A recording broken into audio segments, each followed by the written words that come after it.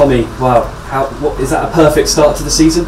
No, I'm not happy that we conceded 2 goals, but managers always will say that. Geordie is absolutely fuming up there, because I just think we took our foot off the tidy pedal for a couple of seconds in each half, and at this level you get punished. That's happened. But listen, we've had a really progressive, in my opinion, 6 weeks on the training ground.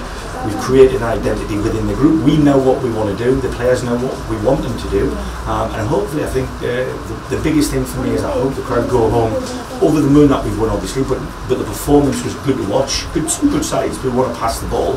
They'll not all be like that. There'll be battles. There'll be scraps, which I think we've got the bodies for as well.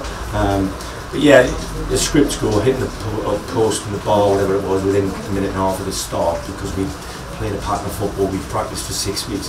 It's brilliant, and I'm delighted. I'm delighted all 3 of the starting strikers scored, and I'm really, really pleased with Jack Barr, who's unselfishly put a ball on the plate for his mate to score was it the second or the third goal? But his first day's goal, it's 3 points on the board. I wanted to be off 0, and I'm delighted. Well, we've spoken a lot, haven't we, about how there'd be a bit of a headache for selection. There'd be a few unhappy players with that. But we saw 3 players come off the bench today and really make an impression too. Absolutely, I did say that. We didn't know how the goal scoring and the timings were going to go. I did feel we were going to score goals, but I also knew they carried a decent goal threat. So I had the 9 players who didn't start the game in my office, and I had a brief chat, and I won't always do that, but I said, look, I'm not going to name the team. I was going to tell you guys you're not going to start, but you have a role to play. If someone is picked in your role, go in there and you tell them all the best, because he'll do the same when he comes off the pitch for you. I wanted that 11 to set it up, and then the 3 who are going to come on. Sometimes the knocks and the niggles that we pick up change my tactical, thinking, and the substitutions I may well have done. But the lads have got to understand that it's a marathon, it's not a sprint. And like I said, we got off the mark and we're out of the block, so I'm delighted to be able to.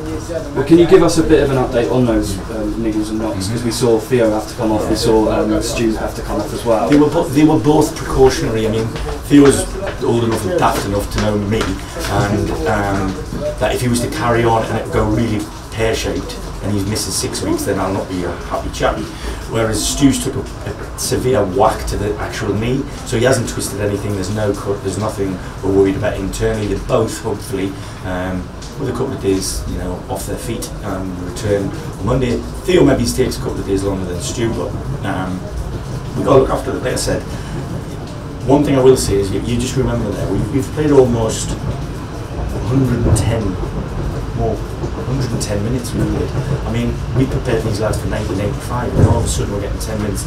We knew it was going to be different this season, we were told that, but it's a massive difference. It's a huge difference. You go on a pitch now at 75, 80 minutes, you can play half an hour. I mean, that's a weird thought, that. And I'm telling you now, at this level, there's going to be certain teams who have groups that will fatigue earlier, therefore get injured a hell of a lot more. Who's going to pay for that?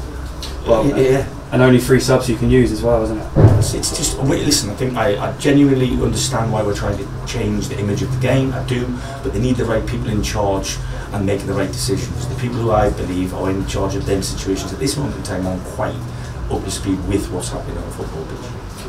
In more positive news, Lawrence scoring twice, could have had maybe 4 or 5 with some absolute thunderbolts. Listen, I thought all 3 lads who started the game in the forward areas posed a goal threat. They all look like they played together before, which they have, and then when Kwame comes on, he gives us a different dimension. So yeah, I mean, I don't want to pick any one of them out, because like I said, they've all got off the mark today, which I'm absolutely thrilled about, because listen, forwards will judge themselves on scoring a goal or 2 or whatever they are. I don't. I look at the overall contribution, and I thought out of possession against a very good possession-based side, I thought we kept them at arm's length a lot of the time. Don't get me wrong, they got through us a few times because that's what they do, they're a good side.